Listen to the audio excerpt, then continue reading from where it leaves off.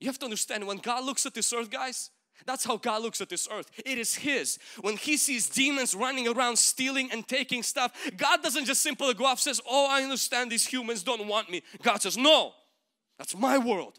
These are my people. Not like that. Not so fast, Satan.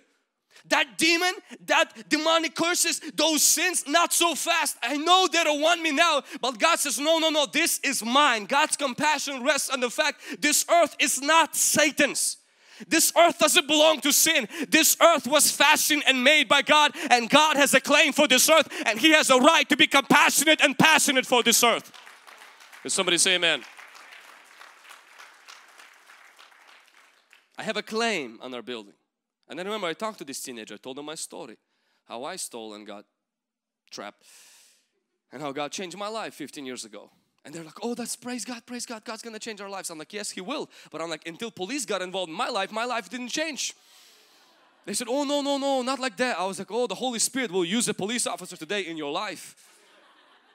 And the police officer came and they arrested them. They put them in the backseat of the car, you know. And I looked at the teenager, young man who plays in our worship team, who was passionate for what was happening here. He didn't let those thieves run away, and he didn't let those thieves take whatever he wants. He says, okay guys, I'm sorry, you probably have guns, I'm just gonna back away. Why? When it's yours, you fight for it.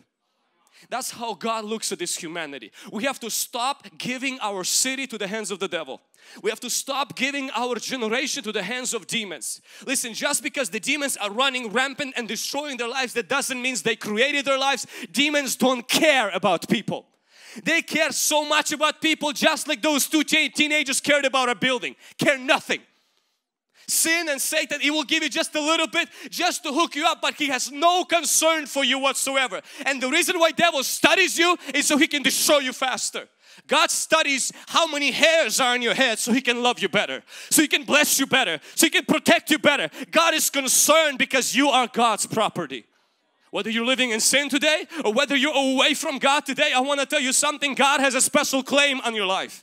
You may push Him away. You may become so educated that you see, I don't need God in my life. But I gotta tell you, God has a special concern and care for your life. He is concerned for you. When devil is destroying you, He doesn't sit on the throne and says, well, rebellious little sheep, they will go to hell and they will pay for their sins. No, God's heart moves. The same way, if I see somebody kidnapping a building, even if they're bigger than me, something inside of me, we're not going to run for the highway. I'm going to run inside. I'm going to pick a fight. Why? Because it's mine. Try to run over a sprinkler in my yard. It's my sprinkler. You don't know how that sprinkler works. You don't know how deep it is. I know everything about the sprinkler because I put the sprinkler in and I care about the sprinkler. How much more God cares about every human being that He planted on this earth. They are His people. Can somebody say amen?